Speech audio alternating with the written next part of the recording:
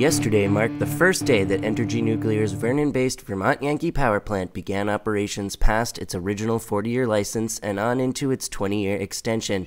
Something more than 1,000 protesters from across the area showed up in full force to protest. 1, 2, 3.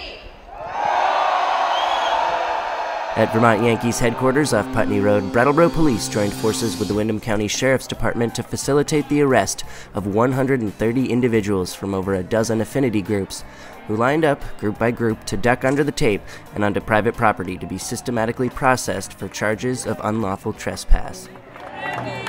The day of arrests went off without a hitch, in large part due to diligent pre-planning, with protest organizers arranging the details with law enforcement earlier in the week. The groups have been willing to talk to us.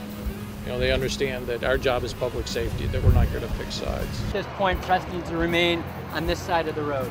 With Vermont Yankee employees receiving the day off, the affable atmosphere between officers and demonstrators remained throughout the day, with Brattleboro Police Chief Gene Wren receiving a wholehearted ovation from protesters after an impromptu press conference held late yesterday afternoon.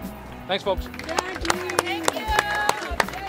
Governor Peter Shumlin lent his support as well, with a Facebook post yesterday that read, "I am very supportive of the peaceful protesters gathered today to express their and my frustration."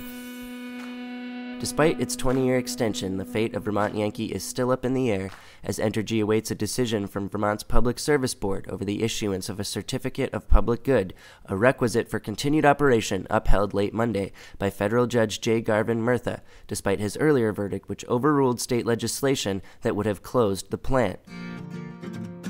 Today, Vermont Yankee remains open, but even with the reactor's water still boiling, those involved in yesterday's protests say they've sent a message no one can ignore. For BCTV and 545 Live, I'm Roland Boyden. For Vermont and its energy future are, as we speak, marching from the Brattleboro Common all the way up here.